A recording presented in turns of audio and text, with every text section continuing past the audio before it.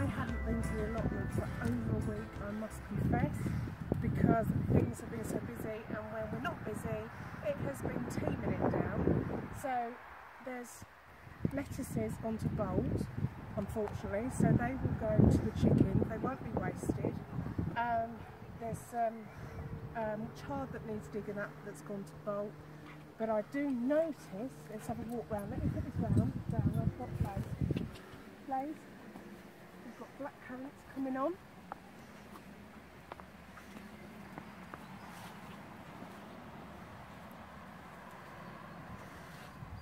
We've got broad beans.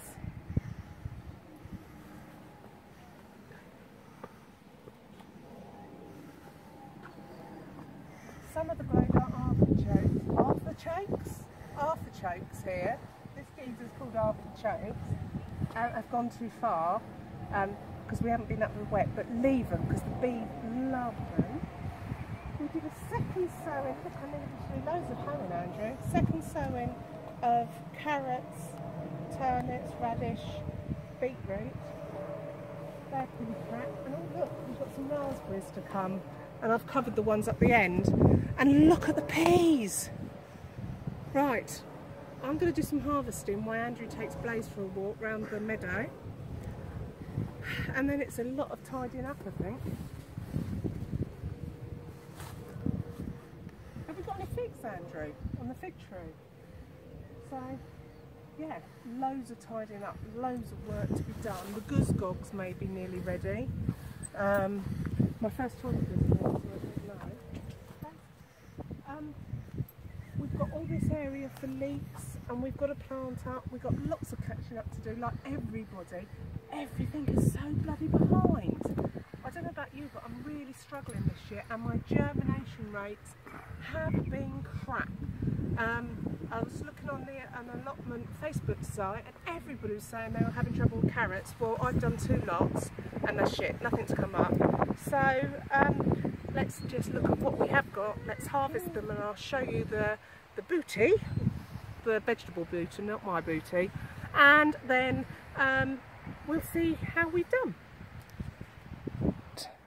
Some berries, raspberries and tayberries, some peas, some beans, some radish, some lettuce, really good. Because we haven't decided what to do the path, I'm letting the nasturtiums go mad, because as you see this bit, we've got to decide what to do. So that's the really positive side. Let me show you the really pooey side. Andrew's busy hoeing, so just like everybody else, we're very late in getting stuff happening. This, as I said, was our 3rd sowing. So radishes are done well. Look at all this sowing I've done. This was our first of our succession sowing with root veg, beetroot, carrot, turnip, swede, etc. I think I can see 1 carrot. Okay, so we thought, you know, been an iffy year, we'll do another sowing. Look, just as crap. So I feel part of the allotment is bare, but I've had dreadful results with root veg. Let me know how you're doing. Is it just me? Am I crap at growing root veg? Yeah, so I've got no root veg other than radish at all, and 1 carrot, and I think 2 beetroot there. So I'm going to carry on successional sowing. It's just been such a pooey year, but summer raspberries, we're going to autumn raspberries there. We're going to cover before we go the summer raspberries, the ones we inherited that we'd let just grow to find out what they are. Picked loads of peas. We're waiting for some of those to bosom out. That's not the word I'm looking for. What's the word I'm looking for? Fill out. I don't know where I got bosom. There must be something very Freudian about that. My beans are struggling in the cold. Basically, they are going up slowly.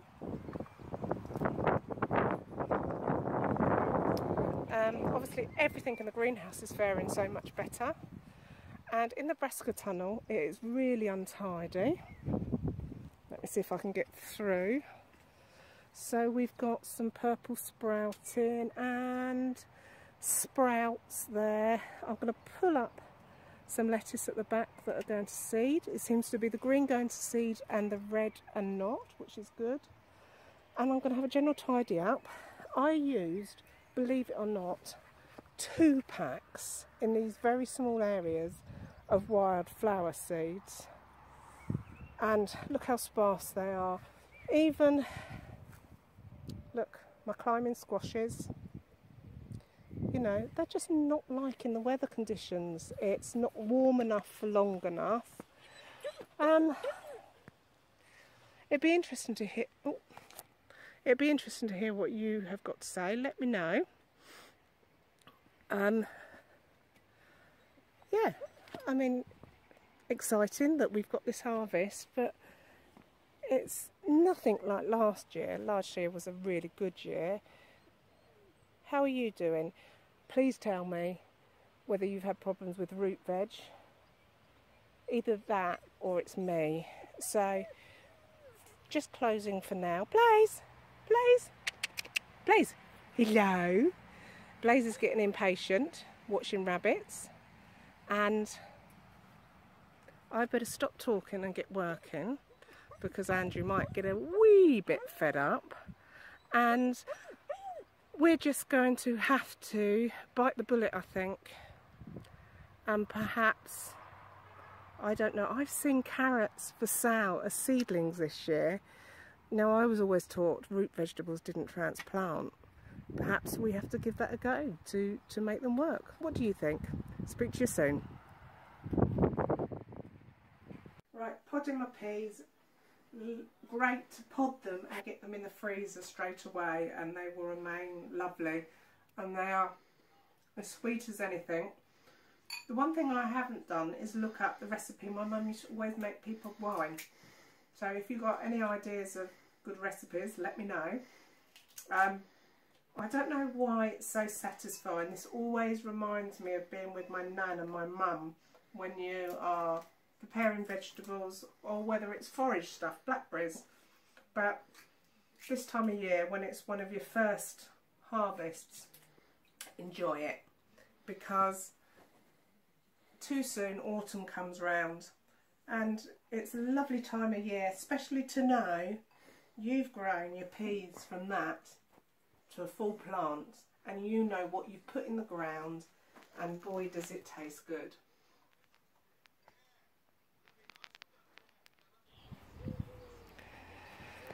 Well, this is the lettuce bed, salad bed, and the Rob Smith tomatoes bed. But as you see, I think the Rob Smith tomatoes are winning. These are currant tomatoes, size of currant, grafted onto outdoor rootstock. Found, I think he said, in the 17th century on a beach. First time I've grown them, and there are 4 plants in here, and look at this. So they are romping along. So I haven't found any tiny tomatoes growing yet. Let's have a look. No, these are still flowers, but as you can see, there's lots of flowers on them down in there. So we'll see how they go. I'll let you know how they go on.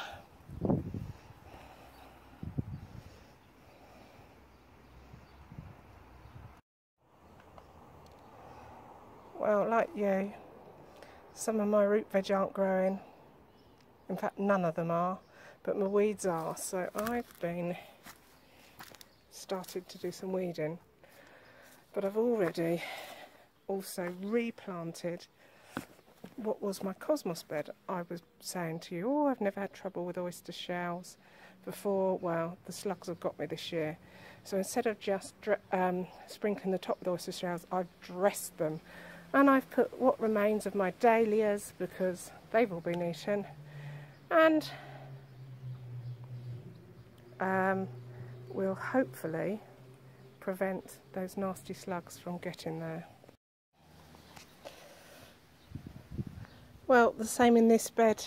50% of the bedding I planted has been eaten, so I've cut off all the leaves of the forming that could reach the plants that I think were the bridge for the slugs. This side's fared a little better, but I've still had to replant. And guess what I saw climbing over this cosmos? Just use the shadow. Little mouse.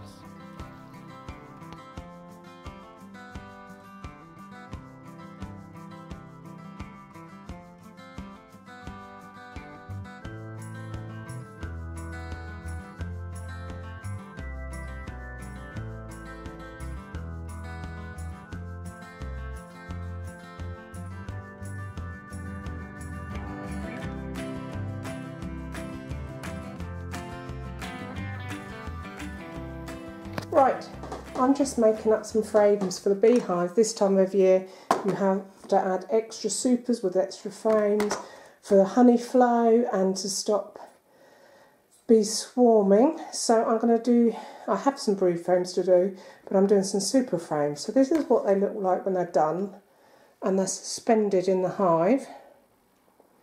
You might have seen in the last video. And I'm just making some up. So here goes.